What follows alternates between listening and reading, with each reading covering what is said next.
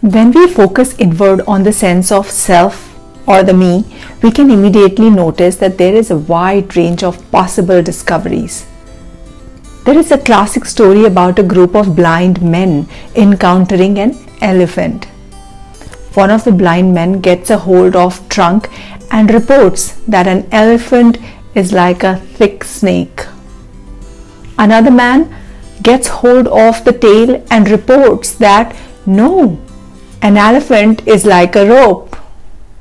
The third man gets hold of the elephant's legs and report that the other two are wrong and an elephant is like a tree trunk.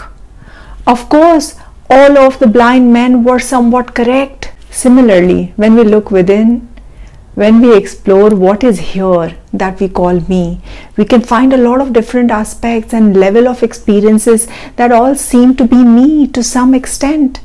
There is a complex physical body and a wide range of physical sensation present here right now. There are thoughts, feelings, impulses, desires, intuitions, and subtler experiences happening all the time. And all of these can seem like they are me, or at least part of me.